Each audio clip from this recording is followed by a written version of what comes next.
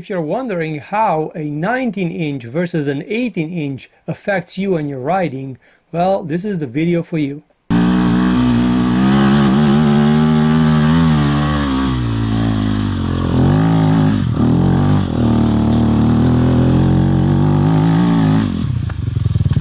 In this video, let's try to look at the 19 versus 18 rear wheel rim for a trail bike in trail riding, and why is it important.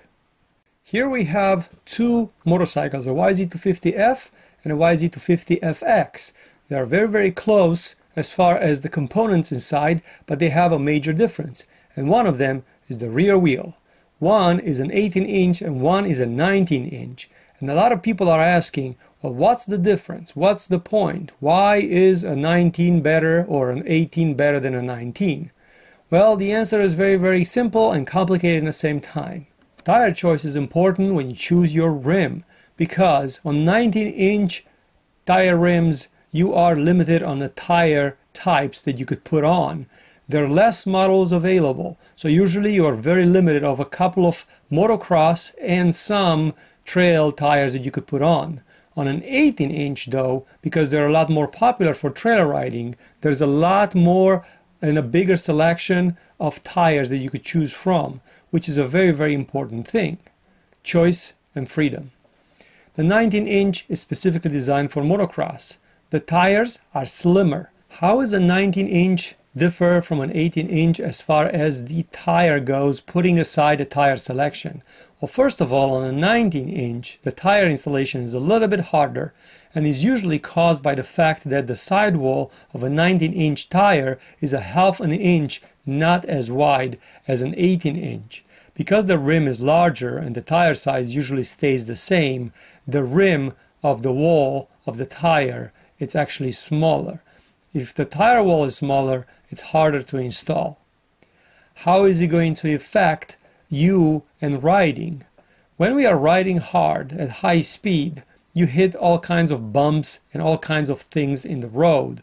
These things do a big impression on the tire based on your tire pressure or whatever you're using in your tire.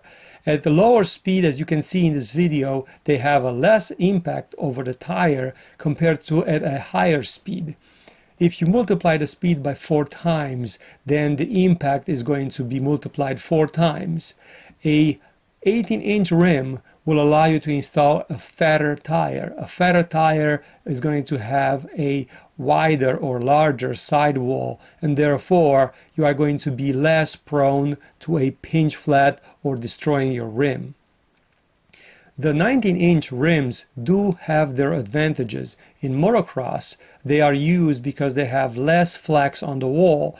Because those tracks are groomed and they are not using any rocks or any obstacles as in hard enduro, they could count on the fact they're not going to get any pinch flats, and therefore they rather have a less pronounced sidewall for better traction and for better handling. But on an 18-inch rim, the situation changes because these are performance bikes used in hard enduro competitions, and here you cannot control where you are riding. Because of that, the fatter sidewall works a lot better to prevent pinch flats even at lower PSI, or even if you have a moose. It's a little bit harder to crack a rim. I hope this video helped you guys to understand the main differences between an 18-inch rim and a 19-inch rim. A lot of my subscribers have requested this as a video to be made, and I have put my best into it. Here is some riding that I've taken in Moab on my 18-inch rear rim, and all these hard obstacles where I was a lot more confident that if I hit them hard, I'm not going to get a pinch flat. Thank you very much for watching. There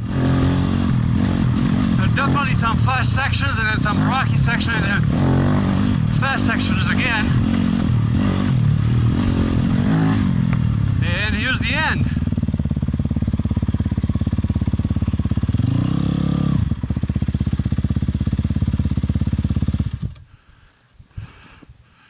So this is the end of the Porcupine Rim Trail. You know, so this is as far as you could go. And I I guess I'm here.